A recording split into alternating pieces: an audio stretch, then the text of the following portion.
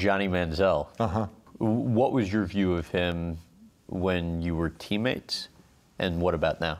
I love Johnny. I think he's a great person. He's very friendly. He's a lot of fun, and I think that's probably been a big part of his struggles in the NFL, though, is he's got so many friends. He's got so many people that want to be with him and want to hang out with him that it detracts from his focus on being a quarterback. And to be an NFL quarterback, you have to be so obsessed and committed to the game that you almost have no time in your life for anything but a little bit of family, and the rest of it is being a quarterback. And that's a commitment that few people are willing to make.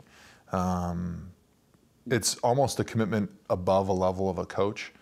But if you can't have that level of commitment, you almost can't succeed in the NFL as a quarterback. In what way were the distractions evident when he was here? Like, to you personally? So being a quarterback just starts when everyone leaves the building at the end of the day. Like, as a lineman, as a receiver, the rest of the team. I mean, meetings are over, you watch your film. You know, the guys that stay the longest besides a quarterback might watch an hour of film after meetings are all over at the end of the day. Well, a quarterback, he needs to be there from 6 in the morning until 11 p.m. He needs to have coach's hours.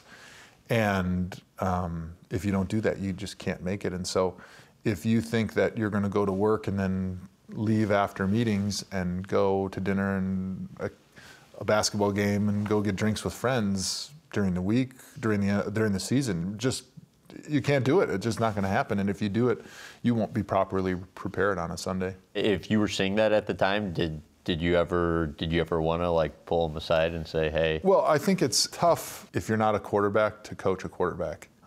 We had discussions and you talk, but unless as a quarterback you're self-motivated to do those things, nobody's going to talk you into something you don't want to do. How true is it that you once introduced yourself to the quarterback in the huddle during an actual game? Actually, one of my favorite NFL stories, we were playing the Steelers, last game of the year. We were out of the playoffs. I don't even know if they were playing for anything, but we were down to our 4th string quarterback going into the game as a starter. Thad Lewis was the starter. And we signed a guy off the street a couple days before the game to be the backup because we had nobody left. And in the game, lo and behold, Thad Lewis gets hurt. And they bring this guy in that's only been there for a couple days to be the quarterback in the huddle. And he gets into the huddle during a timeout, and I thought it was a perfect time to introduce myself since I'd never met him before. So I just reached out my hand and said, I'm Joe Thomas, I'm your left tackle, nice to meet you. And he said, hey, I'm Josh Johnson, it's great to be here. And then he proceeded, I think, get sacked on the next play. Explain the difficulty involved with so many quarterback changes as it pertains to your position.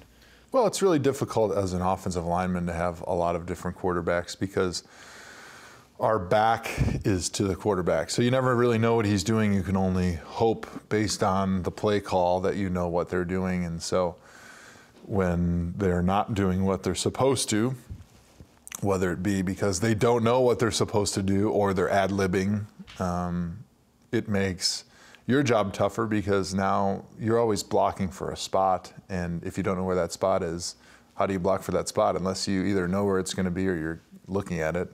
And you're not looking at it because my back's to him. So it adds a definite level of difficulty. Plus, quality quarterback raises the level of play of everybody by how they get rid of the ball with their timing, how they coordinate the offense, the communication between the quarterback and all the different facets on an offense. So when you don't have that consistent quality play, it makes everybody's job tougher.